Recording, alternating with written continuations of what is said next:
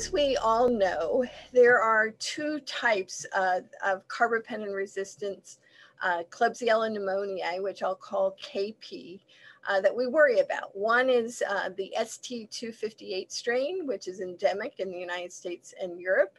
And then there are the hypervirulent Southeast Asia strains, where the virulence is linked to a plasmid. And very rarely have these two types of KP converged into one strain. But these concerns led these investigators to ask whether there could be a convergence of carbapenem resistance with virulence factors that's more widespread than had been appreciated to date. So they did a series of very interesting experiments. First, they looked at a collection of strains that they had previously examined.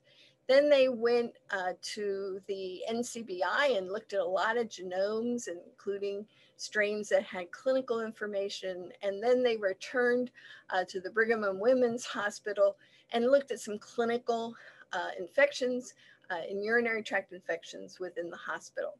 So on the slide in the bottom left, at the top, you can see they appreciated from their collection of strains that some of the strains had were very mucoid, indicative of a hypercapsular form, and some did not have that. And in fact, when they looked more carefully at LB agar, they realized they could distinguish these two forms of KP258 strains in their collection.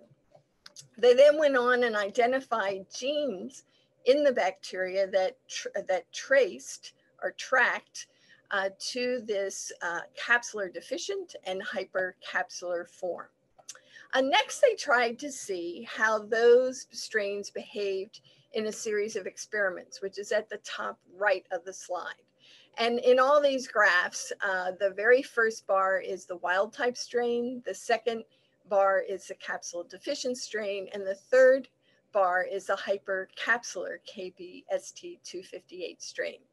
And so first they did some in vitro experiments, and the first one was looking at urionic acids, which are a component of capsules. And so they were verifying that they had the phenotypes right.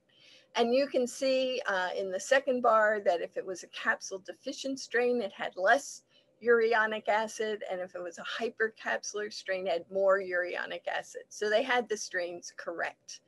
If you look at B and C, they now looked at biofilm formation and the capacity of the strains to invade bladder cells in vitro.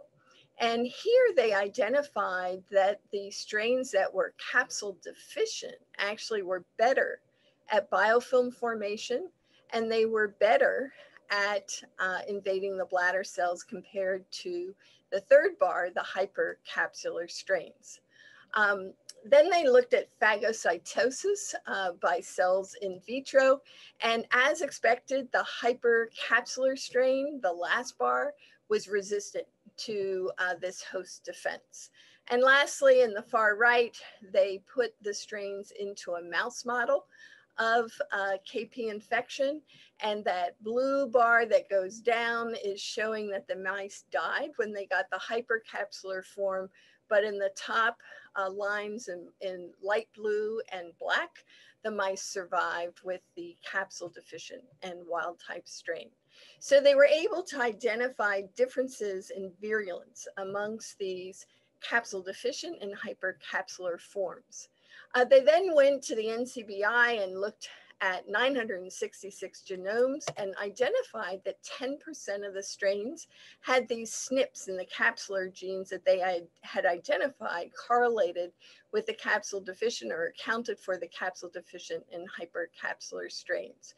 And then they looked at the clinical information and identified that the strains that cause bloodstream infections, in fact, were more likely to have the hypercapsular forms, and those that cause urinary tract infections were more likely to have the capsule deficient forms of the KP-ST258. They went then to look at urinary tract infections at Brigham and Women's Hospital and identified that actually 20% of the cultures from 30 infections revealed either these hypomucoid KP strains, and that the chance that this would happen was higher if they were multi-drug resistant. So the implications here are that within the KPST 258 are strains of differing adaptation and virulence potential. And notably, previously capsule deficient KB strains had been considered avirulent. And these data suggested that the multi-drug resistance may somehow enhance virulence shifts. So on the bottom right is just a model saying what I've described, that if a strain has a hypercapsular form, it's more likely to disseminate and cause infections at distal places. And if it's capsule deficient, it may be a strain that is able to persist in the urinary tract. So really direct clinical correlations between the way the bug looks on a plate to the gene level and then to human disease. Really a very revealing study. Thank you very much for listening.